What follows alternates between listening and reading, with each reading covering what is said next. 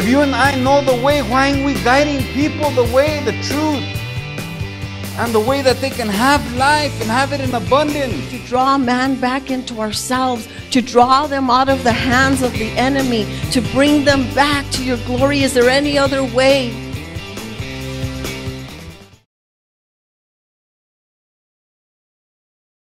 Was my suegro's favorite song.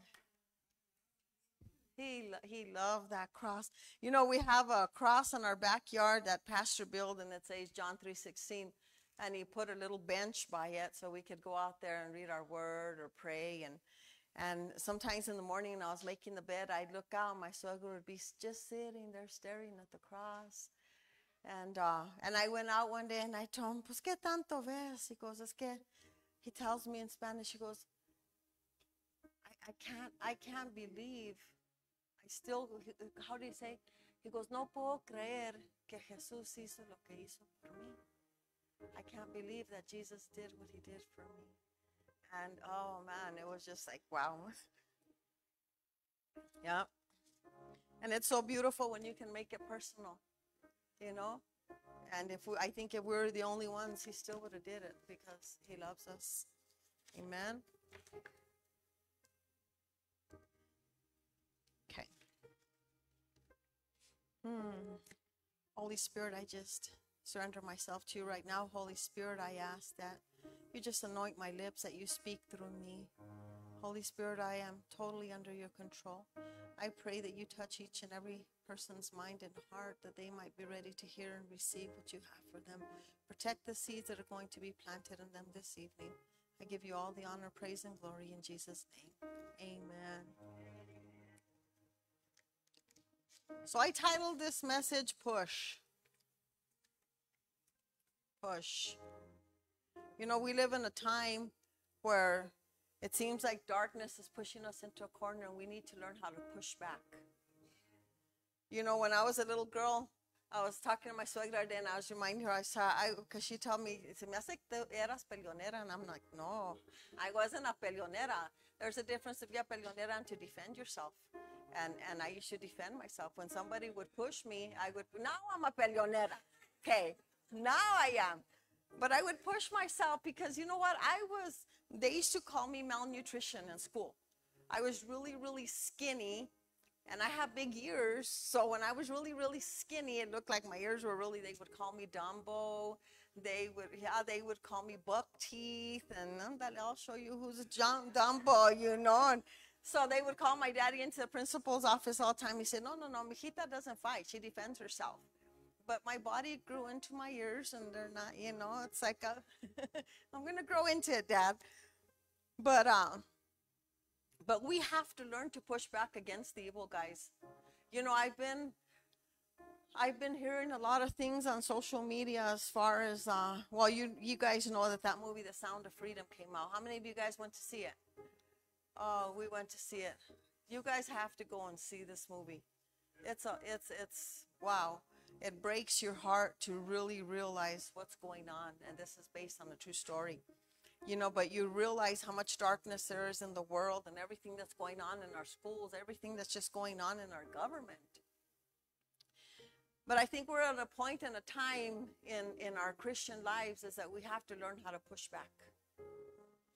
And I'm not saying being peleoneros, okay? I'm just saying we have to learn to push back, because I think the darkness has come far enough already. And we have to get to a point where we say enough is enough, you know? You know, when a woman's in labor and you're about to give birth, what do they tell you? Push. Push. The only way a miracle is going to be born is when we push. So you want a miracle in your spiritual life, you need to learn how to push.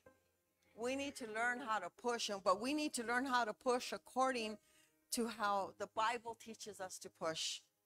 So we're going to open up with Ephesians 6. I'm going to read the armor of God really quick, but we're going to focus on the last two verses. Ephesians 6, verses 10 through 19. And you guys can write these down, study them later at home. I'm reading from the New King James. Finally, my brethren, be strong in the Lord and in the power of his might. Put on the whole armor of God, that you may be able to stand against the wiles of the devil. For we do not wrestle against flesh and blood, but against principalities, against powers, against the rulers of the darkness of this age, against spiritual hosts of wickedness in heavenly places. So therefore, take up the whole armor of God. This is a command. It's not a suggestion, guys. Therefore, take up the whole armor of God, that you may be able to withstand in the evil day. We're living in the evil day, guys. And having done all to stand, stand therefore, having girded your waist with truth, putting on the breastplate of righteousness, and having shod your feet with the preparation of the gospel of peace. Above all, taking the shield of faith, with which you will be able to quench all the fiery darts of the wicked one. And take on the helmet of salvation and the sword of the Spirit, which is the word of God. And these are the ones I want you to focus on. Praying always, with all prayer and supplication in the Spirit, being watchful to this end with perseverance and supplication for all the saints. You pray for each other. And for me, that utterance may be given to me, that I may open my mouth boldly to make known the mystery of the gospel.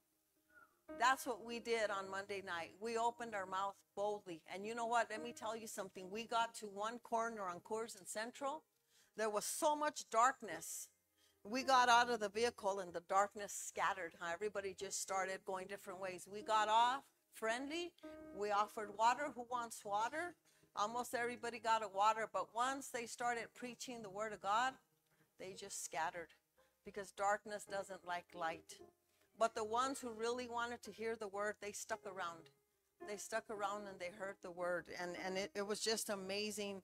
You know, the thing is you go into your home. When you get home, it's probably already dark.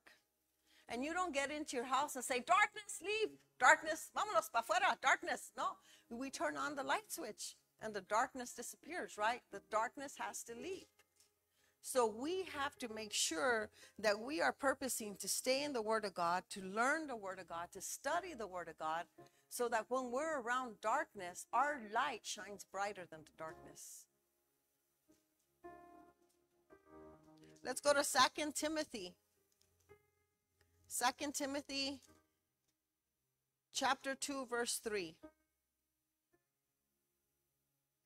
And the word of the Lord says, you therefore must, this is another commandment, you therefore must endure hardship as a good soldier of Jesus Christ. The day that you said yes to Jesus, you enlisted in his army. Whether you believe it or not, you enlisted in his army.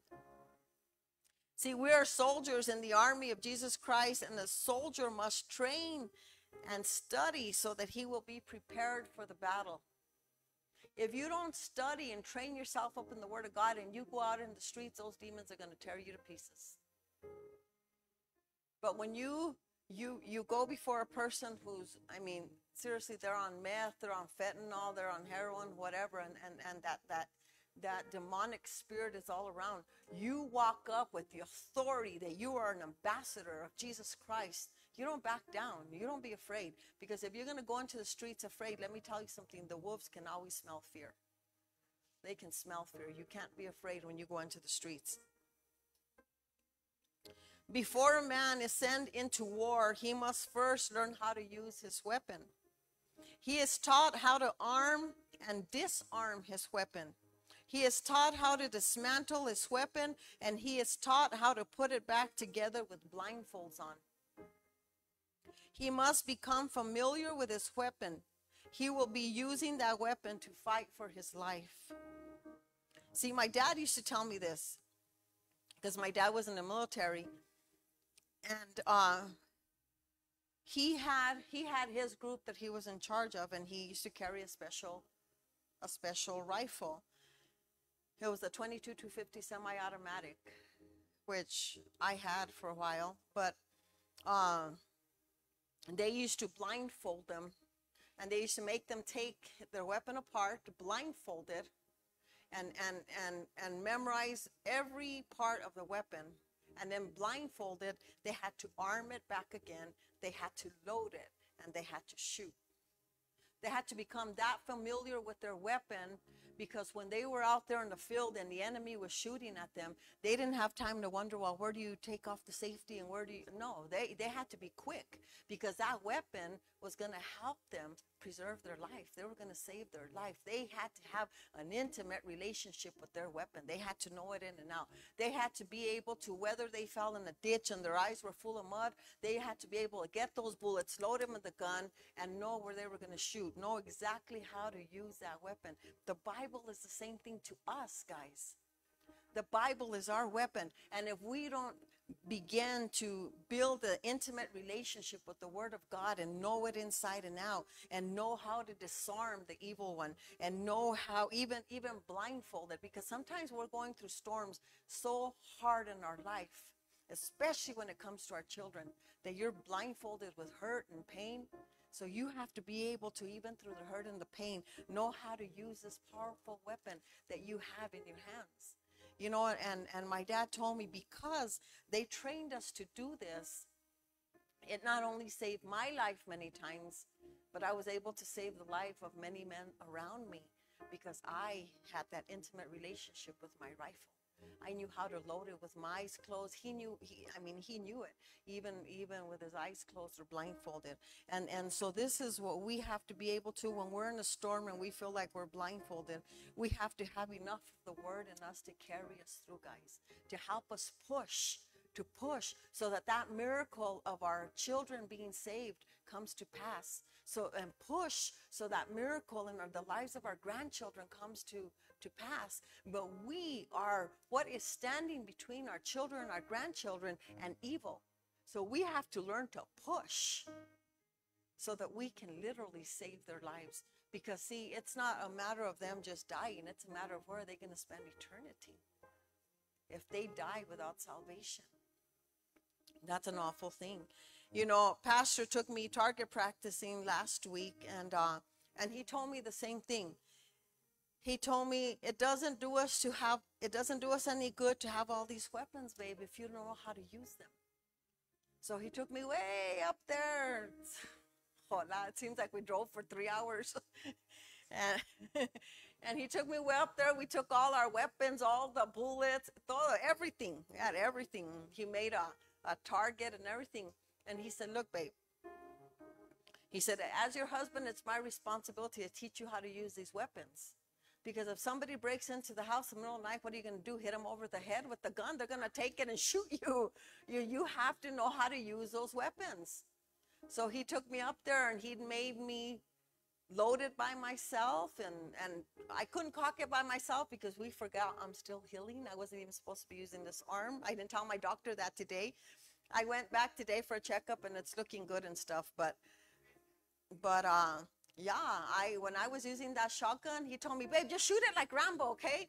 And I hit that bullseye like 6 times. I did pretty good. And he's like, I'm not going to make you mad anymore. But see, and that's the thing. As the leader of our home and as my husband and my pastor, he's responsible to teach me how to defend myself against physical and spiritual enemies. And if he doesn't teach me that, God's going to hold him accountable. And it's just the same when you're fighting spiritual. You have to know how many bullets you have. This is your weapon. But the verses, the Word of God inside, those are your bullets. It would have done us no good to go up there to the mesas and have a target and have all the rifles and the guns and no bullets. We're just going to stand there like, what, throw the rifle at the target? Or no, it does you do no good. So you have to make sure that you have your pocket full of spiritual bullets all the time. So that anything that comes up against you, you get that phone call in the middle of the night. We all have got those phone calls that we dread in the middle of the night. Somebody just passed away. So you go into your arsenal of weapons and you start encouraging yourself. You start lifting yourself up. You start calling family members and praying for them. You start being a light in a dark moment. You know how many times in the past, I have been shunned by family members, like, "Ya cállate, yeah, okay, yeah, ready, whatever. That's for you, not for us. Yeah, okay, yeah." But then somebody dies suddenly, or there's a tragedy in the family. My phone rings. "Hey, can you pray for us?" See, when people find themselves in total darkness, they're going to reach out for a flashlight. They're going to need that light. And you better have enough bullets to share with everybody. Because when the times get hard, you guys, we have to learn to push. We have to learn to push. Why do we push? You know why we're going to push? Because we're pushing for the life, the eternal life of our son, of our daughter, of our grandchild, for our spouse. We're pushing through. We're pushing through. It might seem impossible, but we're pushing through. You know, and last night we went over to Phil and Juanita's. They invited us over for dinner. And my husband showed them the videos that I asked not to show anybody. He's like, "Look at my wife. She looks like Rambo." He's like, "My dad would have been proud of you, you know." But I was looking at him like, "Really? You said you weren't going to show anybody that?"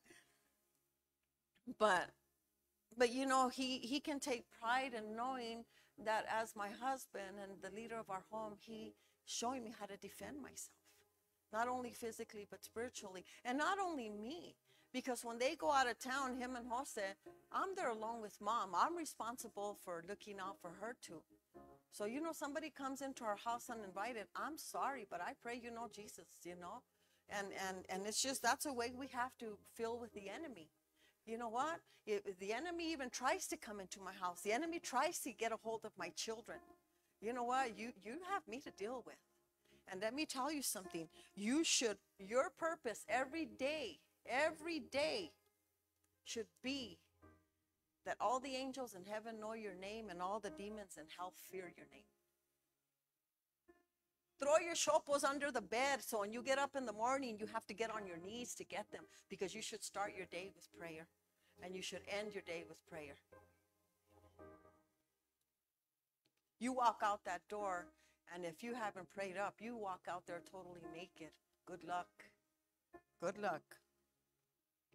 We have the most powerful weapon in the universe, but very few Christians know how to truly use it. The Word of God is our weapon, and prayer is the ammo that we need to defend ourselves against the attacks of evil. We live in a world that has been polluted by the filth of perversion, and evil is pushing hard against the church. But we, Christians, we as soldiers in the army of Jesus Christ need to push back, and we need to push harder than what the enemy is pushing. We need to push hard. What do I mean by push? I'm not telling you guys again, go be peleoneros, and if your bosses tell you you can't talk about God and work, then push them. No, I'm not telling you that. Let me tell you what I mean. I made you guys a little poster. Push. Push. Pray until something happens. Pray, pray, pray, pray, and don't give up. I prayed for my son for 10 years until he gave his life to Jesus Christ. I prayed for Pastor for 7 years, and I didn't stop until he gave his life to Jesus Christ. Pray. Push. Push. Pray until something happens. Don't just say, well, oh, I prayed last week and nothing happened. Every day you gotta push. You not tell the doctor, he's like, push, the baby's almost here. Oh, I pushed a minute ago, doctor. No. We push, and it hurts to push. It hurts. You have pain. But then when the doctor comes and puts this little miracle in your arms, you don't remember that pain anymore. And when we get to heaven, we're not going to remember this pain anymore. All former things are going to be forgotten, and God himself is going to wipe the tears out of our eyes. Because now it might seem like it's hard. It's hard to push back. The pain is too much. It's hard to see my son and daughter out in the street. It's hard to see my spouse without a relationship, without salvation. We worry about them. What if they die tomorrow? But we continue to push. You push until that miracle is born. You push. And then you give it a name. Glory to God. Don't ever take God's credit. It's all about God. But we have to continue to push until that miracle is born. For 7 years, 8 years, I prayed for Pastor's brother. I didn't know why God had me praying for him. At that time, honestly, I didn't like him. He was a mean alcoholic. We had some words, and I was like, when the Lord told me, pray for Julio, I'm like, and I started, oh, Lord, bless Julio. You know, like, whatever, you know, whatever. Lord, please don't let a truck hit Julio, you know, kind of like just. But when the Lord caught my attention and said, I asked you to pray for him. Pray, not murmur a couple of things, pray. Push through spiritually for him. Then I really began to get on my knees for him. And on the day that my husband was going to commit suicide, it was Julio that called him and said, bro, I was at work and I was thinking about you, and I just called you to let you know I love you and that God loves you. I'm going to get baptized tonight. It would be an honor if you would be there. So he put the gun away and didn't commit suicide that night. 8 years of praying. I didn't know why God had me praying for Julio. But God knew that the day that my husband was going to pull the trigger on his head, that Julio was going to call. He was going to use that bank account that I had of prayers. And I withdrew from my account of prayers. And it saved my husband's life that day. See, don't get tired of praying. Sometimes we're like, it's no use. There's no change. That's what I used to think with my son. I used to say, God, I pray, I fast, I pray, I fast, and nothing's happening. But the Lord would assure me when my son would call me and say, Mom, I'm in my car, I'm parked somewhere in a field or the bosque. I have a gun to my head, Mom. I'm going to pull the trigger. I'm going to let you hear. I'm going to kill myself, Mom, and it's your fault. And I would freeze. I would freeze with fear, holding my phone, and the tears would just come down. And my husband would tell me, well, what's the matter, babe? And I would tell him, it's Majito again. He's going to kill himself. He's not, babe. He's not. Let's pray. And we would pray, and we would pray. And my son would hang up the phone, and all night, I didn't know if my son was laying somewhere with a bullet in his head. If I was going to get that phone call in the middle of the night, or the cops were going to come knocking on my door and let me know they found my son dead in the bosque or somewhere, I didn't know. It was torture all night. I didn't know if he was dead or alive until the next time I heard from him. 10 years. But I continued to push through with prayer. And I saw a miracle after 10 years. My son gave his life to the Lord. He married his girlfriend because they were living in sin. He got baptized. Pastor had the honor of not only leading him to the Lord, but baptizing him and marrying him and his girlfriend. 10 years of pushing through and pushing through and pushing through. And when the enemy would come in the middle of the night and laugh and say, your son's dead, your son's dead, I would have to say, no, he's not dead. He's going to live. He's going to live, because I'm holding on to this promise, and God is not a man that he should lie. And I would start quoting my bullets from the Bible, my promises, my scriptures. I would start quoting them until the enemy fled my house. Because see, he can't stand against it is written, because he tried with Jesus in the wilderness, and it didn't work for him, and it didn't work for me. I'm not going to tell you that as a mother that I didn't feel fear sometime, or man, I felt like somebody was ripping my heart out of my chest when I would get those phone calls. But I had to continue to hold on to the promises of God, and that would get me through. So we pray until something happens. You push until something happens. You can have every version of the Bible in your home. You can study it until you're blue in the face. But you don't know, if you don't know how to pray, when the storms come and times get tough, you're going down. Because many times, as soon as a storm comes, what do? We run to social media. We run to the phone, where we should be falling on our face before the throne of God. It's okay to call and ask for prayer. There's nothing wrong with that. But we first have to acknowledge God, that he is in control of everything.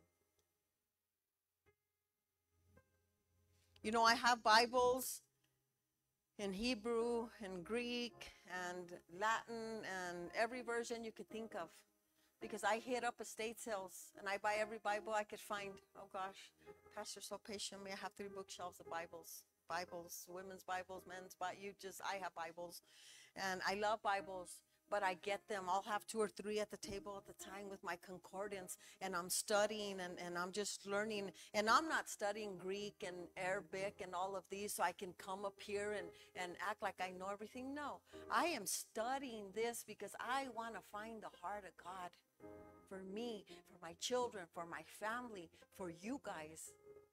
When something happens with you guys and Pastor and I are in prayer for you, I want to know that I have enough bullets to load my gun and protect you guys. Because as your shepherds and your pastors, that's what we're supposed to do, is make sure that our spiritual weapons are loaded at all times, that we have our armor of God on, and that we're ready for battle no matter what may come. And as pastors, we get too many phone calls in the middle of the night. Somebody just died. Somebody just passed the stop sign, Pastor, and my son's dead. Pastor, my daughter just committed suicide. Pastor, we just found my daughter hanging in her closet. She killed herself. We get too many of those phone calls. And you know what? If we're not staying in the Word of God, if we're not staying in prayer, if we're not staying in fasting, man, that could really bring us down. But we have to continue to build ourselves up in the Lord, so when these things happen, we're ready to go out there and share and push and stand against that darkness and against the doubt that comes into the minds of the people. Because the first thing that goes through a mind of a parent that just lost a child to suicide is God doesn't exist. My sister's buried 4 of her children. She only has 2 left. And with the third one, she told me, God doesn't exist. I don't believe God exists, because why? Did he give me children to take them? And we had long conversations.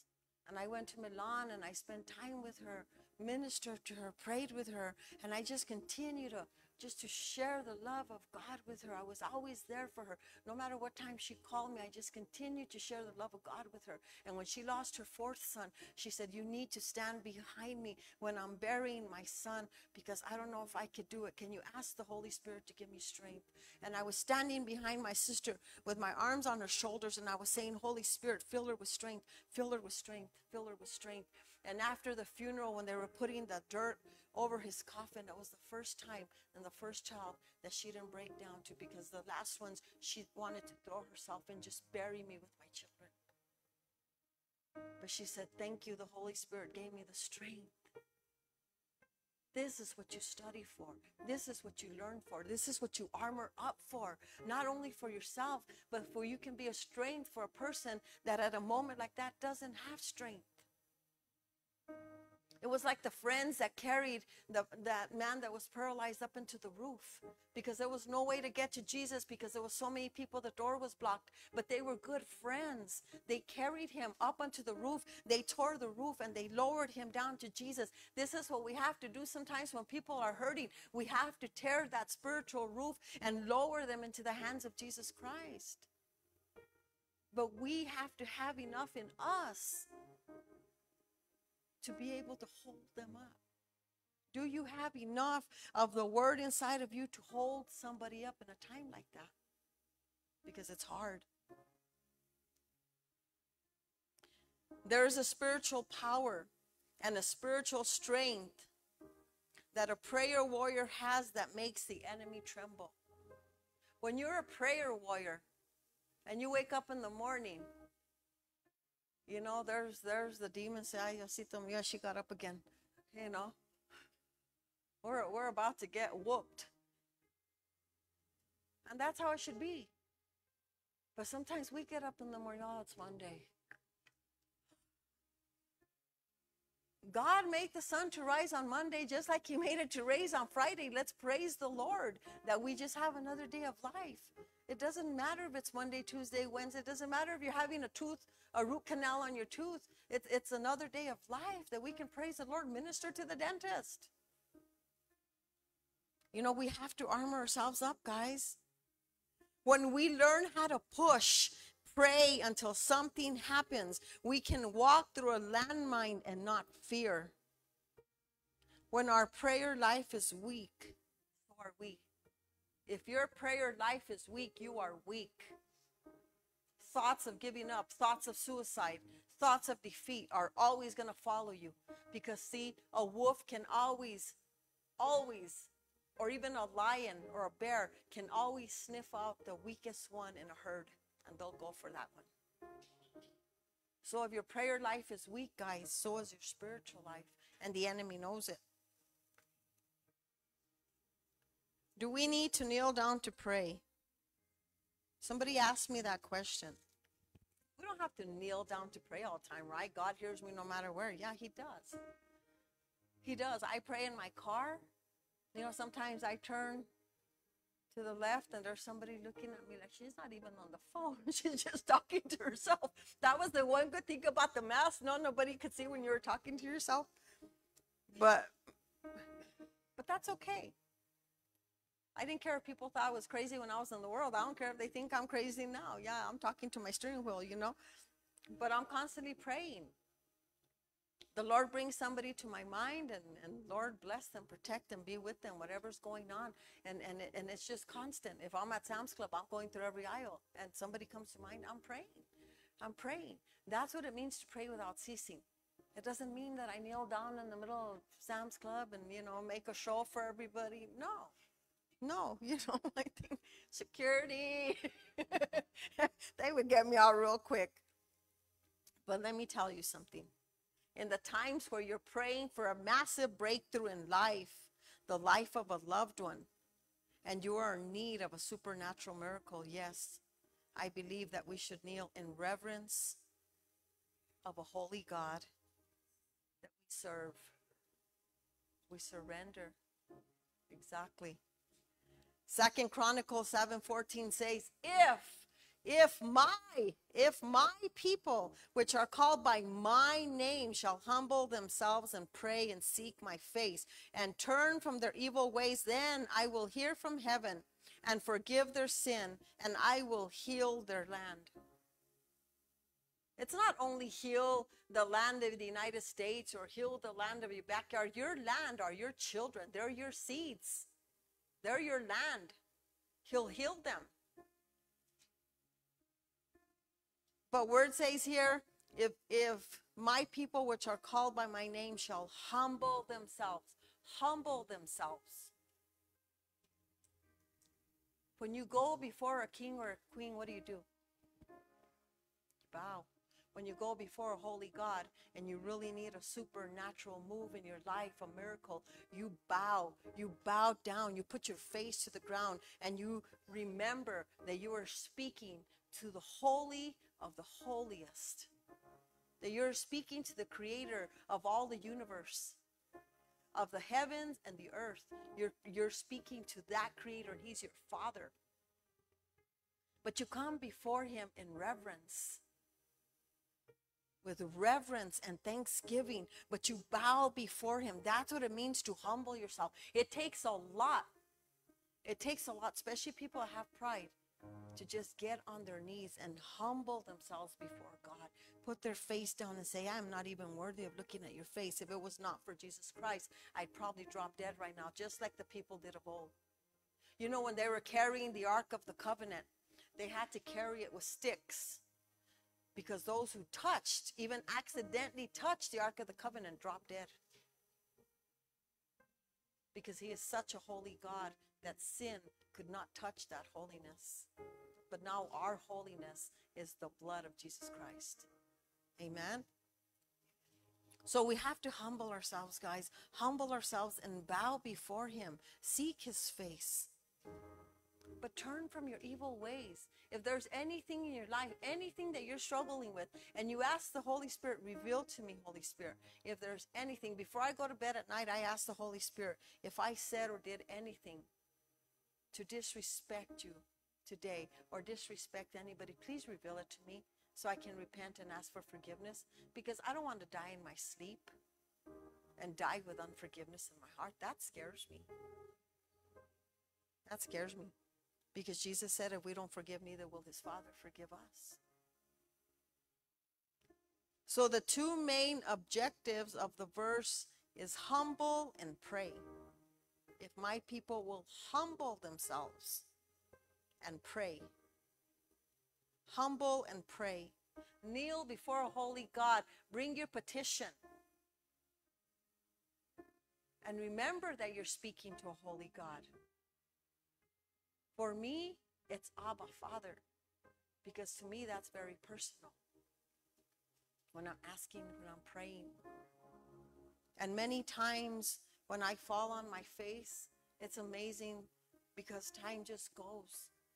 I remember one day, last year sometime, it was during COVID, and I remember just kneeling in the middle of the kitchen because I was doing dishes, I was praying, I was in worship, and all of a sudden I felt the presence of the Holy Spirit so strong in my little kitchen. I just fell to my knees and I put my face on the ground, and I didn't even want to look up. It was such a holy moment, and I thought, if I even move, I'm going to die.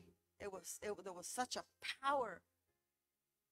But I knew that I was before the presence of a holy God. And I didn't say nothing. I just listened. Lord, what are you telling me? And I just listened. And then after a while, I began to pray in tongues. And then I began to worship and I began to weep. This was like 7 o'clock in the morning. When I opened my eyes, it was 12:30 and it seemed like I had been down there for 10 minutes. Because you lose track of time when you're in his presence. It's a beautiful thing.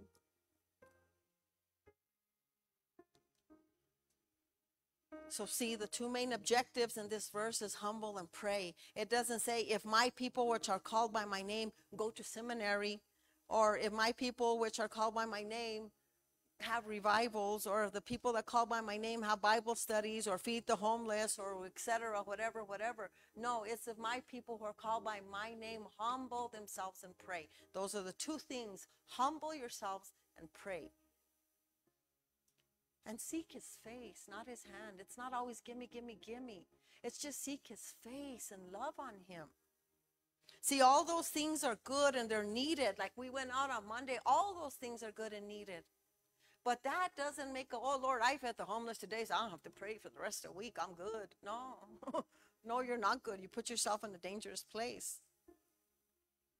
So all those things are good and needed, but first you must learn to push. Pray until something happens. Pray until something happens. We had a young man in here, demon possessed, on fentanyl, suicidal. He didn't want to accept Jesus that day. He wasn't finished with his addiction. And what did Pastor and I do? We kept pushing in prayer. We kept in contact with his parents. How is he doing? How is he doing? We're praying for him. We're praying for him. She would text me at 2 in the morning, pray for him. He's on the streets, pray for him. And somebody's looking to pray for him. The police are looking for pray for him. We just kept pushing and prayer, pushing and pushing and pushing and pushing. And we got a report about 3 weeks ago. And we kept, our prayer was, Lord, give him visions of hell and bring him down to his face and break him and do whatever you have to do. Whatever you have to do to bring this young man to his knees and to realize that he needs you. You know what it took? It took somebody carjacking him, taking him up to a mesas, totally stripping him naked, making him kneel down and putting a gun to the back of his head. And all of a sudden, he said something happened. They all got in his car and drove away and didn't kill him. Something scared him off. I truly believed they saw an angel that we had been praying to surround this young man, and they left in fear. They might have left him stripped down naked, but they didn't put a bullet in his head because we were pushing and praying for this young man, and we believed. He went into rehab. He gave his life to Jesus, and he's doing better. That's, you have to push. You have to push if you want that miracle.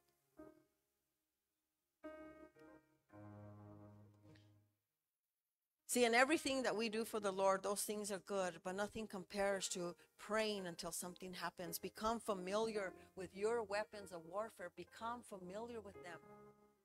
Memorize the Bible. So when you meet somebody at the store that tells you, you know what, I was going to commit suicide today, you have the weapons to share with him. You have the word of peace. You have the word of love. You have the word of salvation to share with that person. You're not, oh, well, you know what, let me call my pastor. Hey, pastor, can you give me some scriptures? No. You have to have it in your heart. See, the thing is, this is an example of men in the Bible that prayed and things happened. Abraham pushed through in prayer. And right before he was to sacrifice his son, God sent an angel, say, Abraham, stop. Stop. Now I know that you fear me. Daniel, he was a man of prayer. The only thing that they could accuse Daniel of was opening the window 3 times a day and praying to his God. For they were not to be praying to any other God for the time that the king had set apart. But Daniel kept pushing through in prayer. And what happened? God sent an angel to shut the mouth of the lions. The 3 Hebrew boys, they were mentored by Daniel. They were prayer warriors. And I believe that as they were being thrown into the fire, they were praying and saying, God, your will, not ours. Praise God, if we live for you or we die for you, all glory to you. And what happened? King Nebuchadnezzar looked in the fire and said, didn't we throw 3 men in there? There's 4. And the 4th one looks like the Son of God. And he called them out and they walked out of the fire. Just like, okay, our God did it. But can you imagine the testimony these 3 boys had? Everybody was watching. And they walked out of fire and they didn't even smell like smoke. But all their young youth, their life, they were pushing through a prayer. Why? Because they were captives in Babylon. And they were praying for God to do a miracle in their life. Esther saved her people because she pushed through in prayer. What's the first thing she did? When her uncle told her, Esther, if you don't pray and you don't go before the king, don't be confused, little girl. Don't be confused. You think that you're not going to die along with us? But God's going to raise somebody else to save his people. And she said, okay, tell the people, let's fast and pray for 3 days. Let's push through in prayer. Let's fast. And then I will go before the king. And if I perish, I perish. Paul, you know how many of the scriptures Paul wrote while he was in prison in chains? He was chained to Roman soldiers. He couldn't even go to the bathroom without a Roman soldier or to the hole in the floor or whatever it was. But he pushed through in prayer. You see him pushing through in prayer. He says at the end of his life, I have fought the good fight. I have ran the race. Like I'm going home for my prize. That's what we have to look forward to. You know, I had lunch with Mary Kay, and she's from the Christian television station 32. We had lunch yesterday. And we were just talking about the Lord, and she says, you know, I'm so excited because we're in the last days. The churches are going to begin to get persecuted. They're going to start taxing us. We've already got letters from the government. We're going to be taxed on our satellites, everything. But I'm excited because this is the last days. We're frontline soldiers. We're just all excited where they're talking and everything. And then some girl that was sitting across the table, she came and she stood up, and we thought she was just leaving. She came to our table and she said, I'm sorry, I wasn't eavesdropping, but I heard everything you guys were saying. She said, thank you for what you guys do. Thank you for what you guys do to reach people for God. And she gave us her business card, and she said, if you ever need help finding real estate, call me. And I told her, we're praying for a church. I'm going to call you so you can help us find one. And we were talking about the Lord, and we were talking, and just praying and laughing and crying and giving each other testimony. And then all of a sudden, we look around, and there's like nobody in the restaurant. Even the waitresses are gone except for ours. All the chairs are on top of the tables. It's 3 o'clock. They closed at 2. And they didn't even ask us to leave. They left us there, and we got up, and then we tell the waitress, can you bring the bill? We're sorry, we didn't know you guys were closed. And she goes, no, that lady took care of it. She was so moved when you guys held hands and prayed over your meal that she paid for your meal. See, people notice. People notice what you're talking about. People, you can be in a restaurant, and if you're there at your table and you're gossiping, did you see this person? You're gossiping about somebody at work or somebody at church. And I can't believe they said that. I can't believe it. But then you're trying to represent Jesus Christ, and they're like, look at those hypocrites. People are listening. People are watching. We have to be careful what we do and what we say. And then Jesus. There's so many prayers, so many places in the Bible where Jesus got up early before even the sun came out and went away to get in prayer to his Father. Being God in the flesh, he felt it necessary to pray on a daily basis. We have to be prideful to think that we can get away a day without praying. If Jesus himself had to pray to keep the evil one away from him, to keep away from temptation, to keep from sinning so that he would be worthy to go to that cross as the perfect, spotless Lamb of God, we have to stay in prayer. He is our example. And even King David, David's prayers, he was a man after God's own heart. David cried out to the Lord in every area of his life. Through the emotion, he found comfort in his Father in heaven. Below are some of the most powerful prayers that David prayed to God. In Psalm 60, he prayed for favor. In Psalms 51, he prayed the prayer of repentance.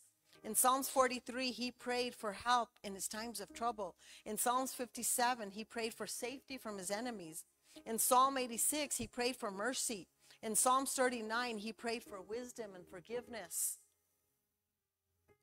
He prayed for prayer and instruction and guidance in 2 Samuel 23:2. He inquired of the Lord, saying, shall I go and attack the Philistines, Lord? And the Lord answered him and said, go, David, attack the Philistines. And in 2 Samuel 2:1, in the course of time, David inquired of the Lord and said, shall I go up to the towns of Judah, Lord? And he answered, the Lord said, go up, David. Where shall I go? David asked, and he said, to Hebron, the Lord answered. To have a close relationship with God so much, Lord, should I go to Sam's Club today, Lord? Yes, I'm going to clear the road for you. Everything's going to be okay. You're going to get back home safe. Lord, should I buy this new car? Is this in your will, or is this just the lust of my eye? Because I really can't afford it right now, Lord, but I really want it because my neighbor got it. You know, we have to be careful about that, guys, because the Lord says in his word to not be a slave to anyone. And when we owe so much money, we are slaves. We're slaves. Thank you, Lord. Thank you, Lord, that Pastor and I are out of debt. We're out of debt. I don't work because I take care of my mother-in-law. He works a full-time job. We don't get paid from the church. We have every penny that comes in here. We have written down, accounted for, where it comes in, what it goes to. We don't touch a penny of that. We don't take a salary. But because we have tithe since the day he gave his life to the Lord, we tithe. God has blessed us.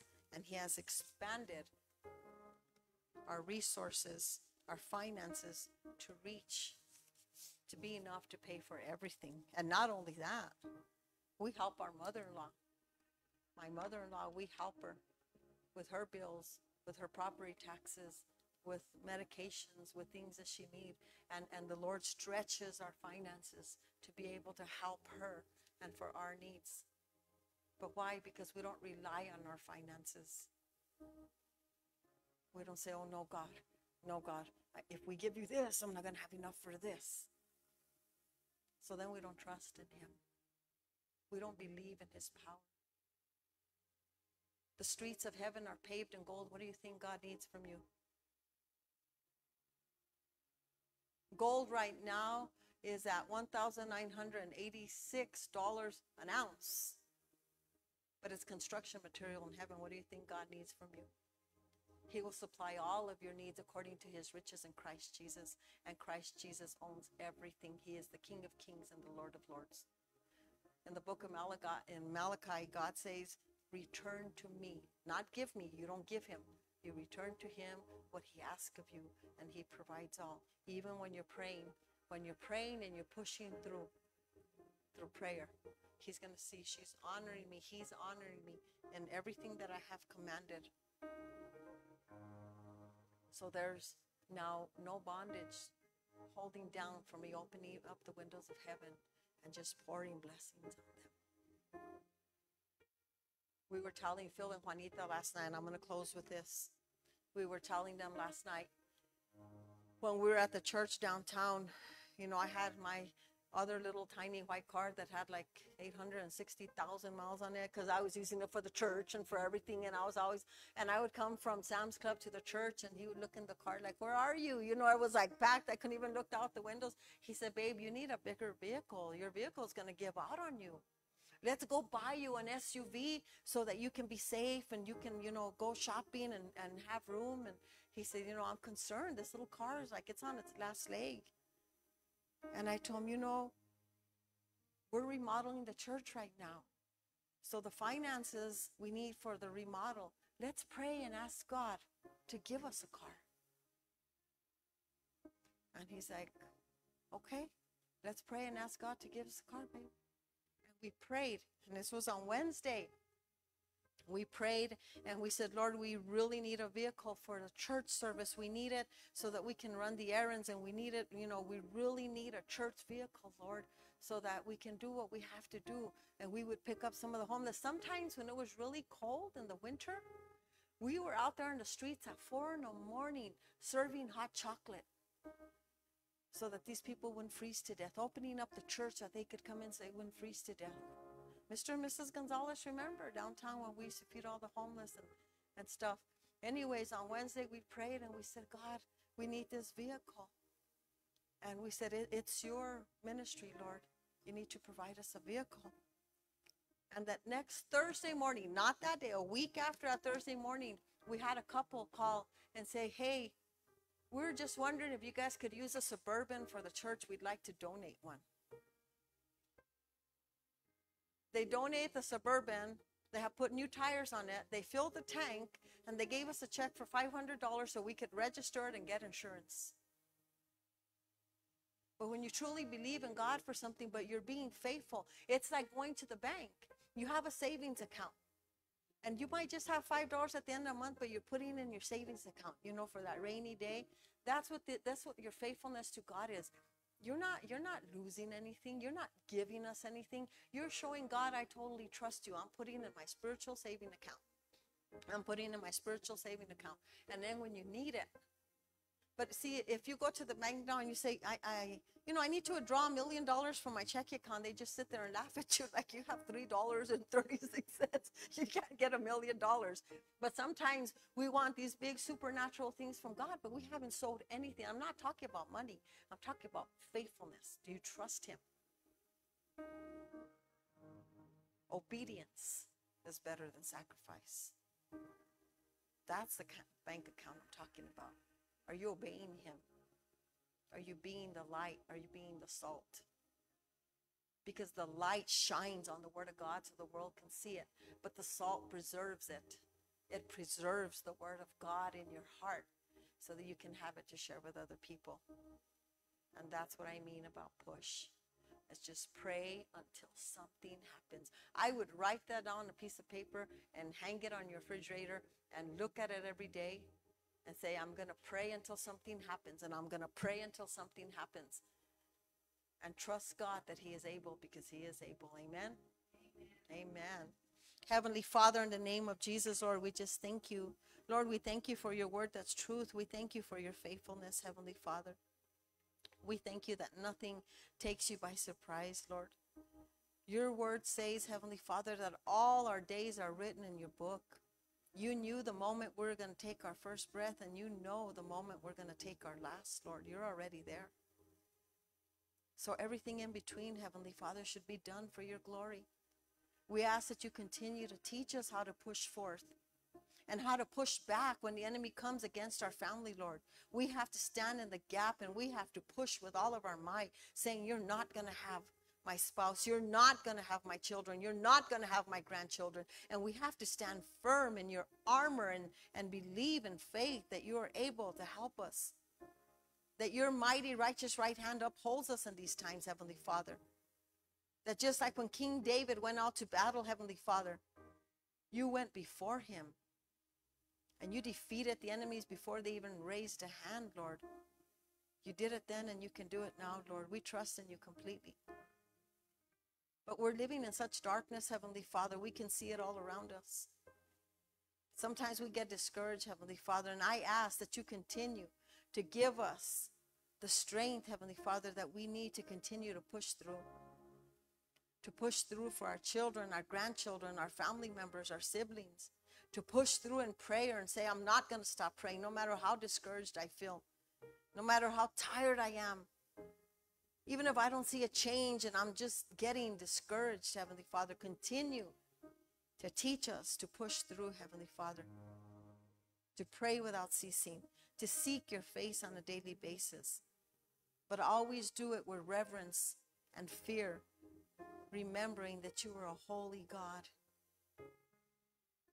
We thank you, Lord, that for your Son, Jesus Christ, and him crucified on that cross, and that blood that he shed, that veil was torn.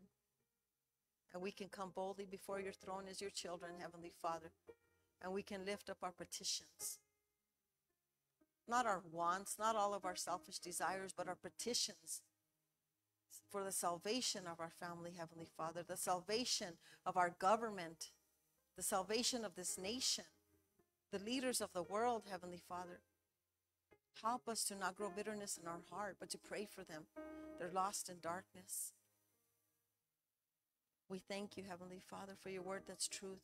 We thank you that it is our armor. It is our weapon, and it's full of bullets for us to use. Holy Spirit, teach us how to use them. Teach us how to write your word on the tablet of our heart, that we might not sin against you, that we can have a hope to give to the world. We thank you for that, Lord. Lord, I thank you for my husband. I ask that you bless him, Lord, and surround him with angels to protect him always. That you send godly men to surround him. Godly men who will stand by his side and encourage him and lift him up when he's down, Lord. I pray that the Holy Spirit will always come and minister to him, Lord, when the enemy tries to bring doubt. Lord, I ask that you rekindle that fire in his heart and his soul to continue to reach men, Heavenly Father. This world is falling apart because men have not taken their leadership in the homes. Help my husband to continue doing that, Heavenly Father. We pray in advance right now for the soldiers of the Cross Conference. Lord, we ask that you prepare the hearts of the men, Heavenly Father. As we till the ground, Heavenly Father, and pour the seeds, that you will bring the rain, Lord, and there will be a full harvest. We thank you for this evening. I thank you for each and every person here, Lord. I ask that you bless them abundantly, that you protect them and get them home safely, Lord, that you give them sweet sleep. Send angels to minister to them as they sleep, Heavenly Father, that they will feel safe and secure in your arms. And tomorrow they will wake up ready for this battle again, Heavenly Father. Help us to never grow weary, Heavenly Father, but give us wings like eagles, Lord, that we might soar and continue, Heavenly Father, to be an example to your glory and your greatness. So I just thank you as we close this service, Heavenly Father, and we go our separate ways. I ask that you protect each and every person, Heavenly Father, that we might meet here again soon, Lord, as a family. We love you and we bless you. We bless your holy name. Thank you for the gift of your Son, Jesus Christ. And Jesus, thank you for taking our place on the cross. We bless you. We worship you and we reverence your name. It's in the precious name of your Son, Jesus Christ, that we pray. Amen and amen. Amen. God bless you. Out. What an amazing opportunity. Thank you for watching all the way to the end. Right now, if you have a church, or you don't have a home church, get plugged into your home church wherever you may be. If you're in the Albuquerque, New Mexico area, we would love to have you join us for worship here at Majesty Worship Center. Our address is as follows: 3250 Coors Boulevard, Northwest, Suite B, Albuquerque, New Mexico, 87121. We would love to meet you. We would love to fellowship with you. So I just pray that you would get plugged into the house of God. God bless you, and thank you for watching.